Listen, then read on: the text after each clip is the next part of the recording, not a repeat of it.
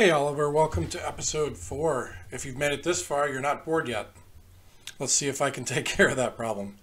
In this episode, we're going to build the bottom module, which is going to have our solar arrays and radiators for temperature control and a fuel tank for monopropellant and liquid oxygen and fuel for repeat missions so that the astronauts can go from the lunar station to the lunar surface and back and refuel without having to come all the way back to planet Kerbin. So I've had to speed up the assembly footage greatly because this video would be like 50 minutes long if I didn't. So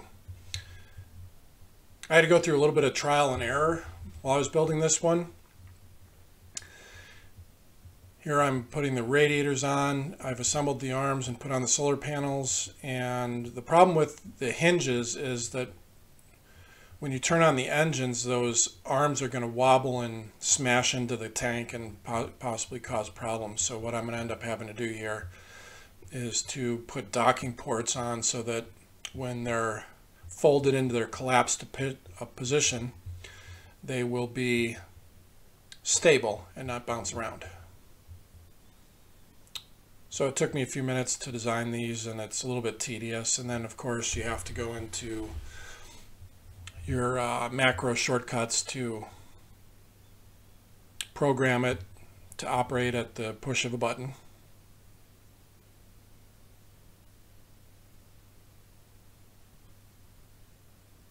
Here we're assembling the actual docking ports themselves and then orienting them so that they will line up properly. And then programming the hinge so that it has limited movement. We want it to stop when it hits the docking ports, and then when they open up, we want it to be completely perpendicular or horizontal. So here we just launch it to test it. And I had to mess with the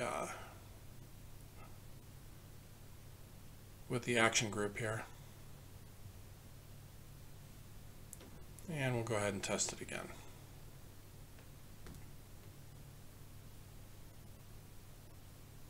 Of course, under gravity, they don't have enough strength to go out, but the test was successful.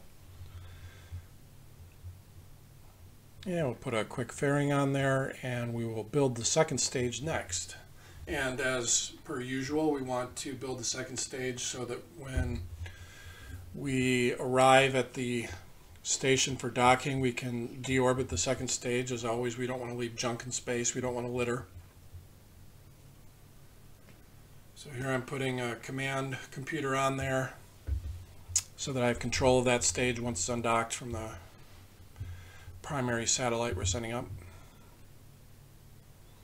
And so we are going for a total of, like always, you need about 3,000 to 3,300 to get to a stable orbit, and then we need about 200 meters a second or so of maneuvering capability to get ourselves in proximity with the existing space station so that we can dock up. And then, of course, we need a little bit of fuel left over to deorbit the second stage so we don't leave the space junk up. And I almost forgot the communication antennas. It's always good to put more than one just in case one of the antennas malfunctions. You have a redundancy system, and there we deorbited from the last mission, and we're lining up the space station with our launch pad. Using the same technique as we did last time, we want the space station to get a little bit out ahead of us so that we can do a quick maneuver node and do one orbit while lining up for the rendezvous with the space station so that we don't have to do multiple orbits and some ridiculous things. And this is a little bit heavier of a rocket, so it tends to be a little bit harder to control on the way up. And then you'll see as we get low on fuel, the gimbals of the engines start to create a lot of wobbling and problems like that. So I actually had to reduce the gimbal effect so that it didn't get it too out of control. You see it starts to wobble there. That's because the gimbal setting is too high. So there, I turned them down real quick.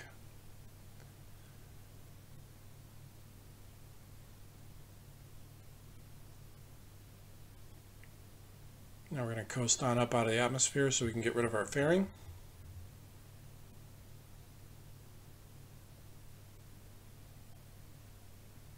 And then, like always, we coast up to our apoapsis to conduct our final prograde burn to get us into a stable orbit, semicircular.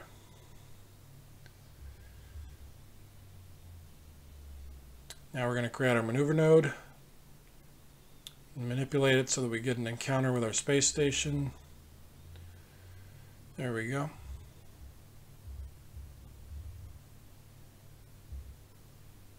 Then we click our maneuver node to finalize our orientation, and then we're going to fast forward up into the location where we have to burn.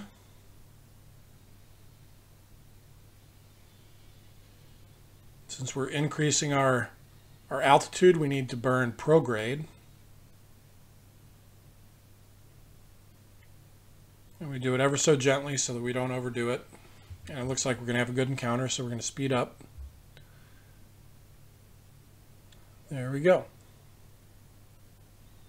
Now we're going to click the screen so it highlights the target and our velocity relative to the target. We're going to orient our ship retrograde and conduct a burn so we can nullify or zero out our relative velocity to each other.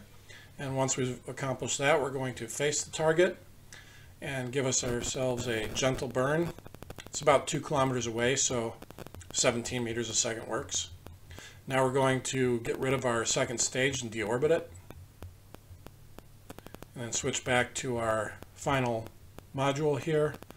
As we approach the space station, we're going to once again turn around retrograde to slow our approach. We're going to have to burn a little bit. We're going to do it gently with the shift key.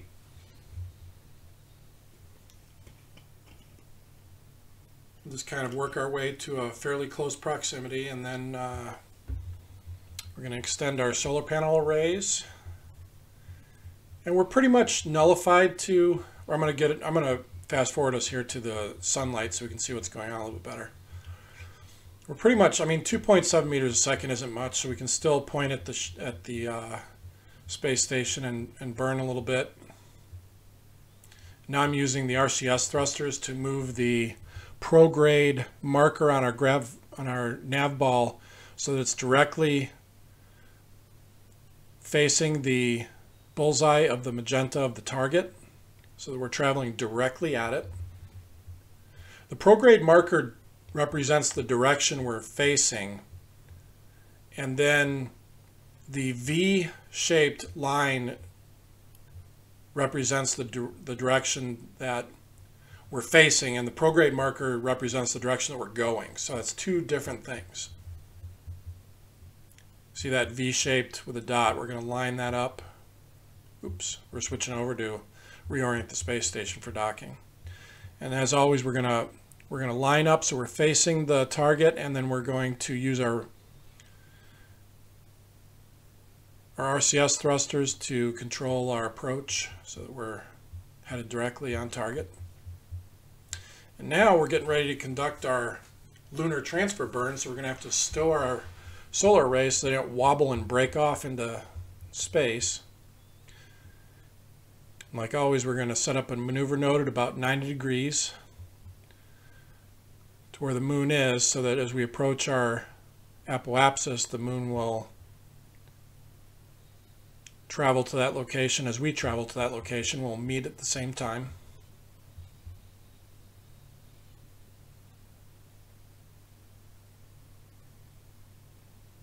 So we need to do a 817 meter a second burn.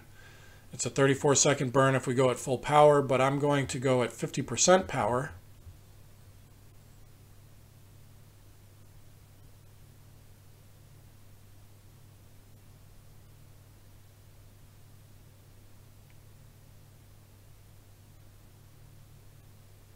And as it approaches the end, we want to slow down our thrust. We want very small corrections so we don't overdo it. You don't have to create a maneuver node here. It's just good to see how much delta V it's going to take to circularize your orbit.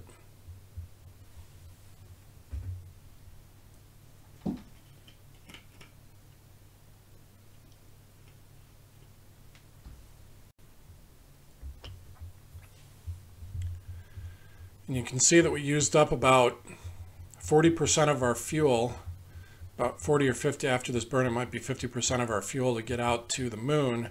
So we'll have to send out another mission to refuel that tank so that we can use that tank to refuel our landing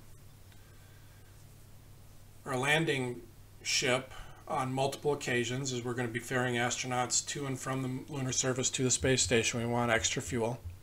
And so now you can see we've got this wonky inclination to our orbit. Since we weren't in a perfect equatorial orbit when we left for the moon, it put us into a wonky orbit here. So what I'm going to do is we're going to face normal, and we're going to burn upwards to change our inclination and create an equatorial orbit around the moon. So right now we're facing up. Now you can see that we need to correct it again. So we want to bring that teal marker down to the lunar path. So now we're going to have to face down and conduct a burn down to change our inclination, so that our apoapsis goes down and our periapsis goes up, and we want to make it parallel to that white line. There we go. Now we're in a pretty circular orbit with a very equatorial inclination. And our space station is now ready to be in service. Like I said, we are going to have to fill up that fuel tank though for our landing craft. So we'll go ahead and deploy the solar arrays and the radiators, and our Kerbals will be happy and healthy in their new home while they wait for the landing craft to come rendezvous and pick them up and bring them down to the lunar surface. You can see that they're happy in their little habitat there, and we'll look forward to watching episode 5.